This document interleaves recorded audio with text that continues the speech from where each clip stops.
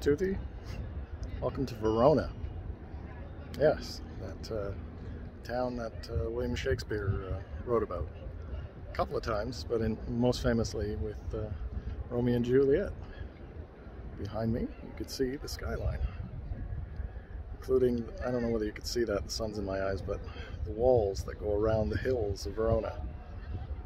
It's a fantastic city. This is an amazing place. I'm in the amphitheater. Check that out. They still have concerts in here. In fact, that's what they're doing down there. They're setting some things up. But yeah, what an amazing place this is. And I don't go throwing around this word too often, but oh, what a romantic city. Everything is right out of, you know, like everything you picture when you think of these romantic North Italian cities with you know, all the balconies and the, what do you call those, the shades and all that, right? You know, no wonder the entire, or the most famous part of Romeo and Juliet is the balcony scene, because that's what they have here in droves. It's amazing. Just beautiful. And I've been walking around all day and taking a look at some of the buildings and everything. Oh, it is an amazing city. Like, don't get me wrong, like being in Venice is a magical experience. But I'm glad I took this little trip. It's only like an hour and a half with the high-speed train. And yeah, I get to do this. I also, oh, I don't have it in view. I went up a clock tower as well. Where I'm standing right now, you can't really see it, but yeah, I'm gonna guess around, you know, 300 steps to get up there. And I only found out like halfway through that there's an elevator. Okay, we haven't done this for a while.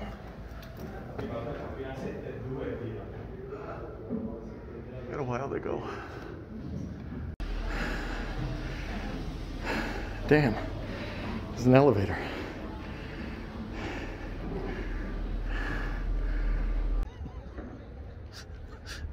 And not one of those elevators where you pay like more money to take the elevator. It's like, take the elevator or take the stairs, whichever you choose. And I guess they explained it to me in Italian, and I just kind of like, oh yeah, no problem, no problem. And I get halfway up and there's the elevator. Oh, okay. All right. Well, anyway, to be continued. Buongiorno again.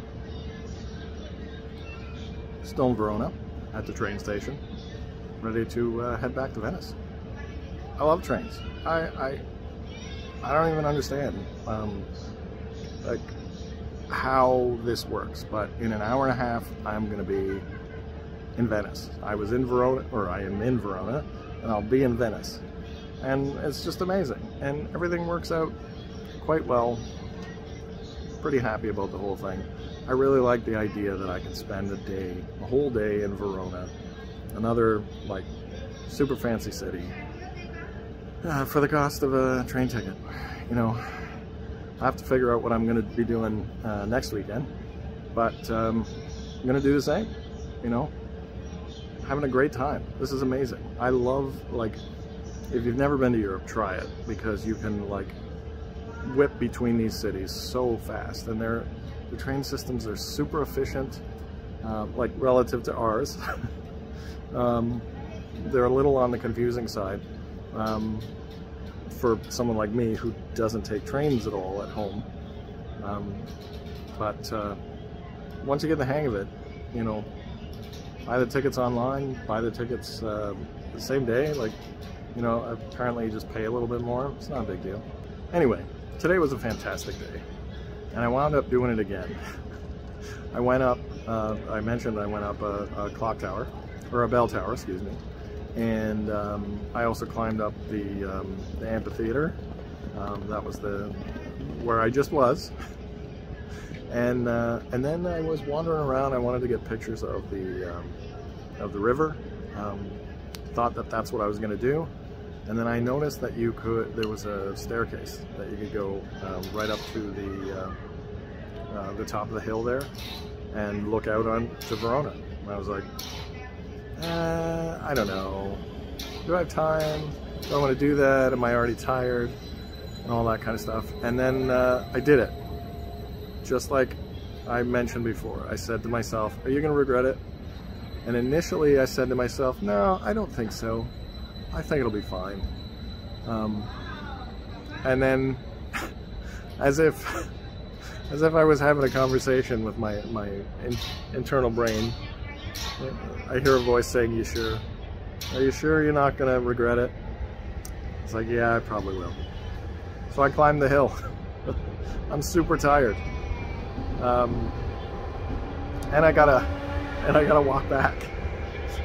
Because the one thing about where I'm staying in Venice is that it's a good half-hour walk from the train station to my apartment. So, you know, I still have that to look forward to. But, yeah, what can you do? It was a great day.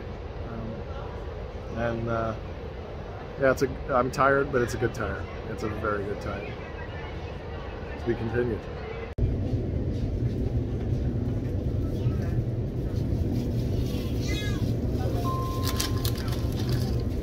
Gentili passeggeri, vi informiamo che se desiderate accettare un reclamo, potete compilare il webform presente su... Buongiorno again. What was I saying? Love the train? Yeah. So there was a bomb threat. The train, I was transferring onto another train, and that train never arrived because apparently somebody suggested there was a bomb on it, so they had to be careful. So I had to take like another train, and that one seemed to stop 100 different places. So I'm just glad to finally get back home. Almost anyway. I'm just crossing over the canal to get to home now. And there seems to be some kind of brouhaha in the square. Campo, excuse me. Not squares around here. There's only the one. Anyway, great day. Small minor convenience aside, great day.